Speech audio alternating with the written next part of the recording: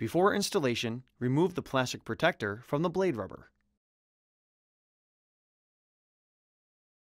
With this arm type, it is necessary to remove the pre-attached adapter on the wiper blade and replace it as follows with adapter BC.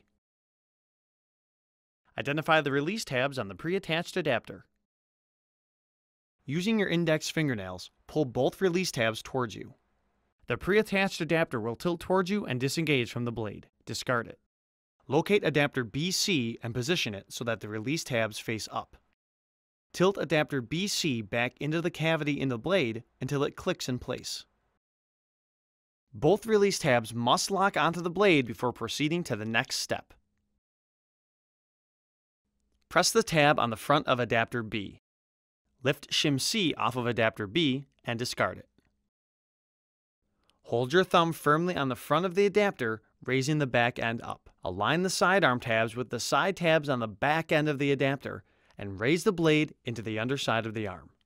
Rotate the blade up until the tip of the arm locks underneath the adapter tab.